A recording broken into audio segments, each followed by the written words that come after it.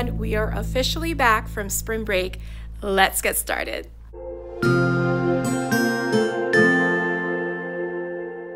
Hello, welcome. If you're new to my channel, my name is Marily Sanchez and I'm a fourth grade teacher in South Florida. Today is Monday, March 27th, 2023, and it is the first day back after a week-long break last week. And I knew it was going to be one of those days that it was going to be challenging for both myself and the students. So I made sure that I started a slow start kind of morning, also with my afternoon class as well. And this is what they found on top of their desks this morning and at the beginning of my second class. So this is a spring quick write that I created right before I left, and I left it on top of the student's desk. So basically they draw a picture and they write about that picture according to the directions. So they either write about something related to the spring season or something related to what they did during spring break. So I give them choice. And if they run out of space, they can go on to the back and continue writing. This was a great way to get our day started, our class started. And tomorrow the students will slowly start to share what they wrote about. So I'll have a few students share at the beginning of each class for the rest of the week. And then my homeroom, which I had this morning as my block one, they worked on finishing their reading assessment that they started before we went on spring break. So just giving them a little refresher on that and make sure that they were working on it. I think I still have maybe 4 students that need to finish, but they'll do that tomorrow. And the students that were done were working on their iReady minutes. And that's basically what we ended up doing for block 1. For block 2 this afternoon, they did the same writing activity as well. But then with that class, because they're a little bit behind, we went ahead and did a rereading of the paired selection for our Unit 1, Weeks 1 and 2. I'm sorry, for our Unit 5, Weeks 1 and 2. So this is the passage right here. We're basically working with the essential question, what can you learn when you look at things up close? So this is a little different from our anchor text and our shared read because this is a fantasy story. The other ones were expository text. As you can see, this is the one that we had as our anchor text. This is A Drop of Water. And just by the text features, we can see that this is expository text. Talked about how a water drop changes from a liquid to a solid and a gas, and different stages that it goes through: condensation, evaporation, how clouds form, snowflakes, different kinds of variety with snowflakes, how frost and dew affect that, or how water is included in that, how water and light bends, and of course the water cycle. So with this particular text, we were looking at figurative language.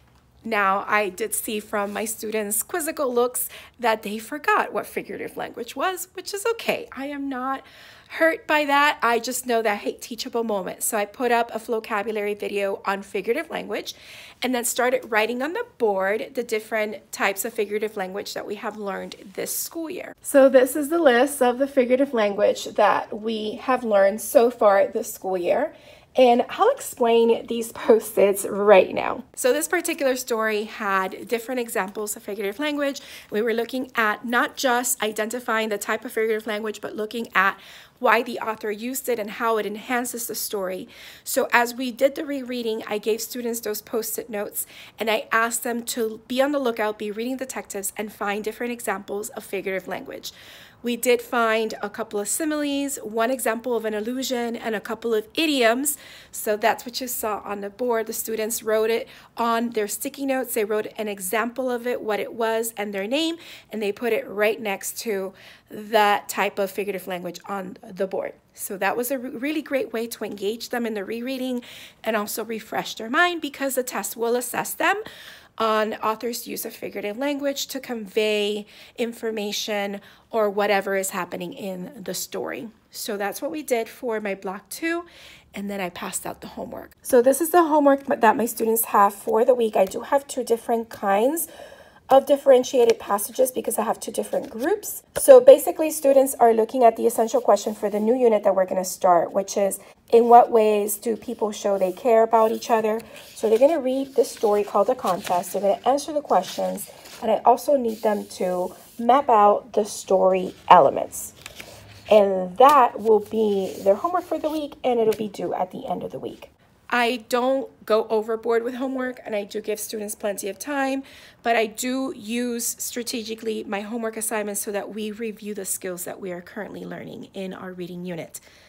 That, my friends, is all that happened today, Monday. I am doing my last minute preparations for a writing PD that I am doing here for teachers at my school. Starts tomorrow after school and Wednesday after school. So I will let you know more about that. I'm having a lot of fun coming up with the activities that I want teachers to participate in.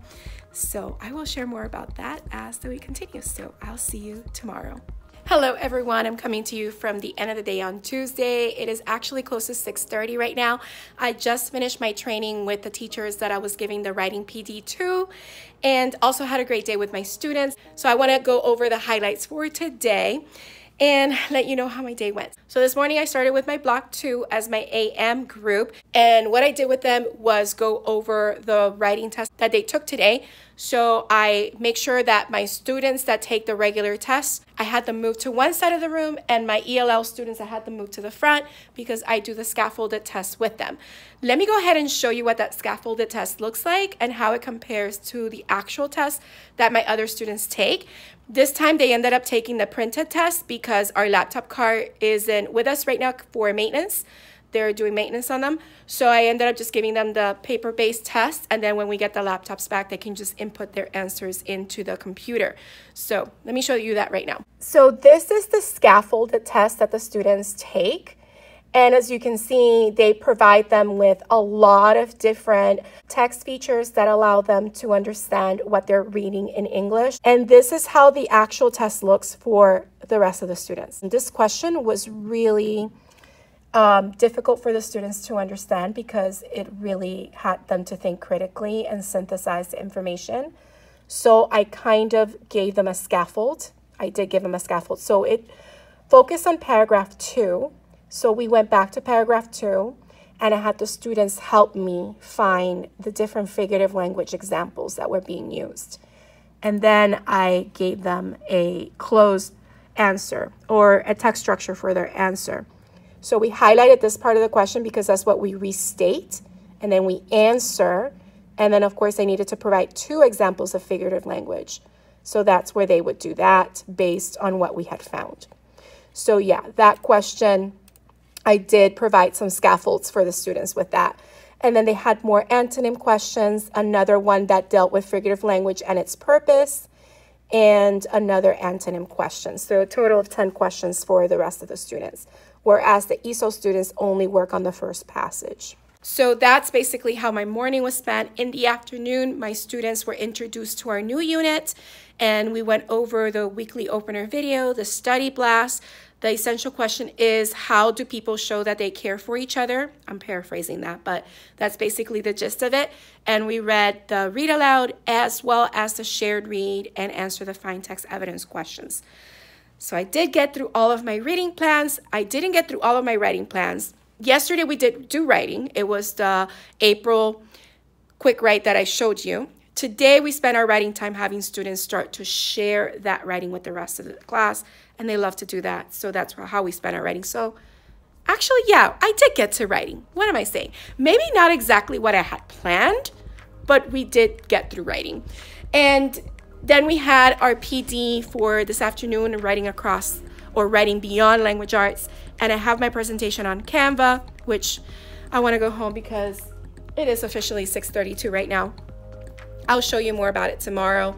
And yeah, tomorrow is our second day with this PD. I got some really great feedback from my participants. It's a very small group. I only had 6 teachers. We can call ourselves a little PLC, professional learning community.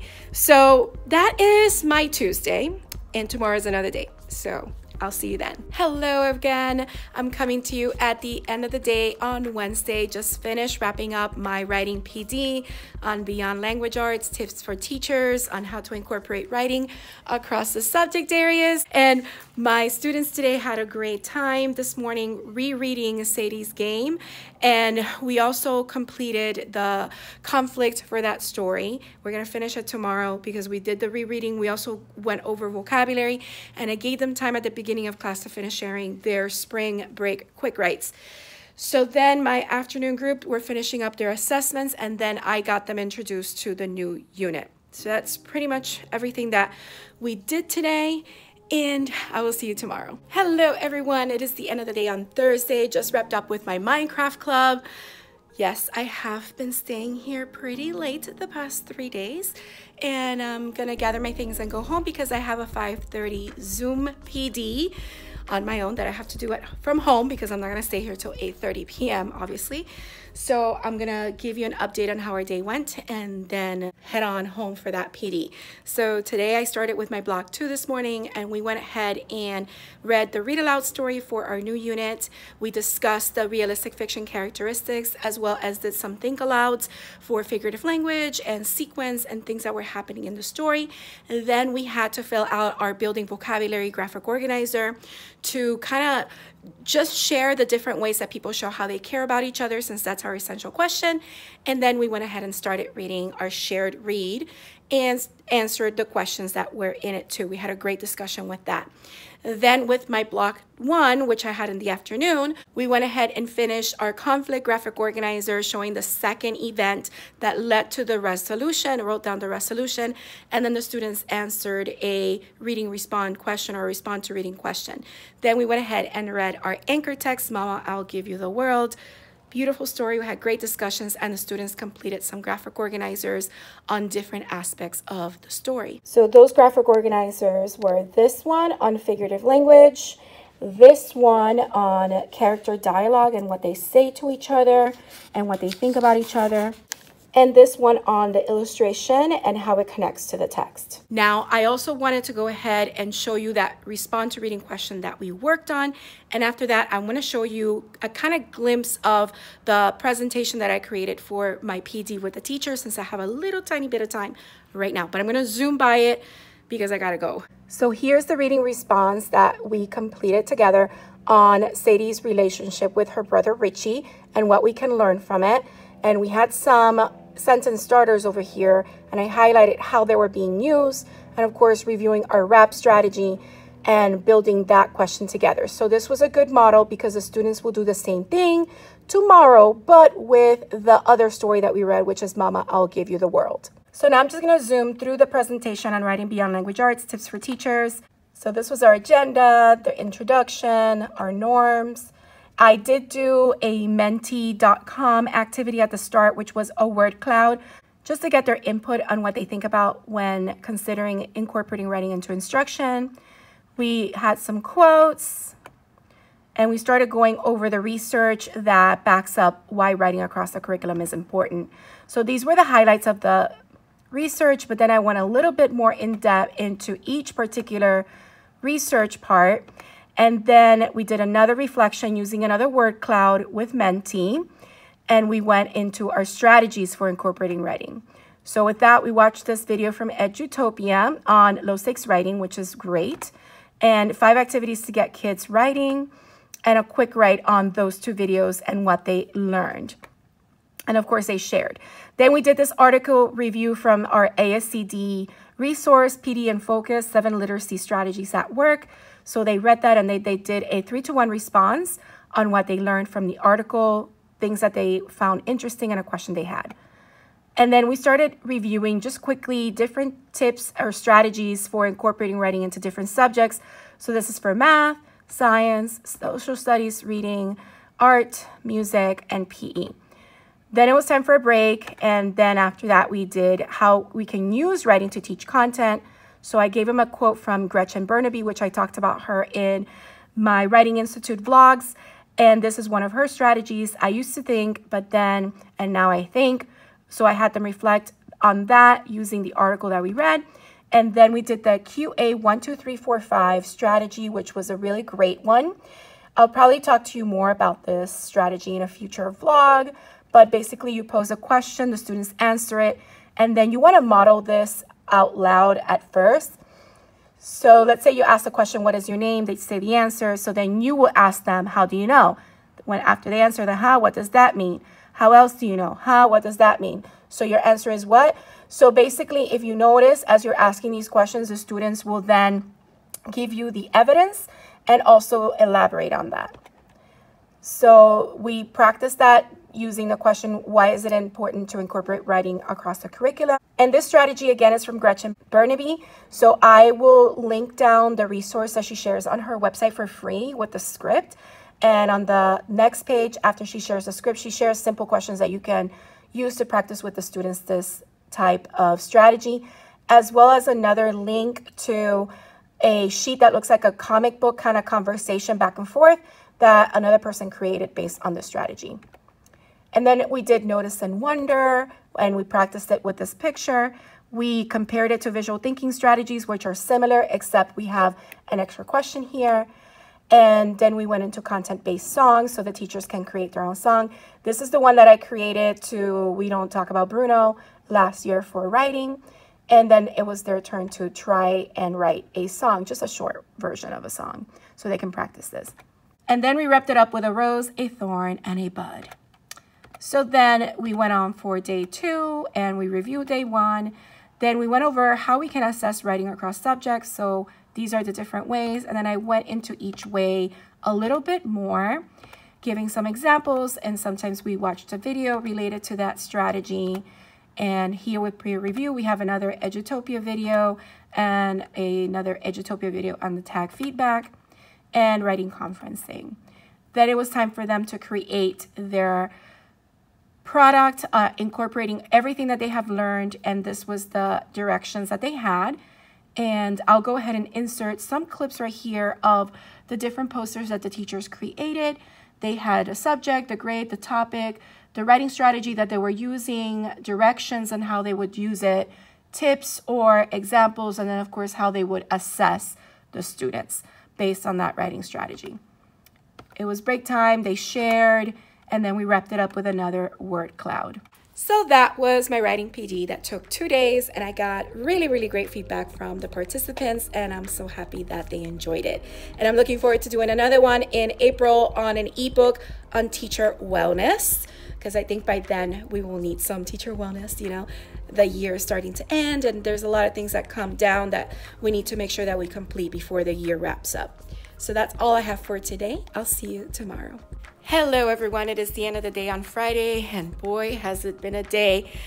It was quite challenging managing some of the behaviors today, but it is that time of year, right? So just trying to reflect and think on different ways that I can motivate the students to make better choices.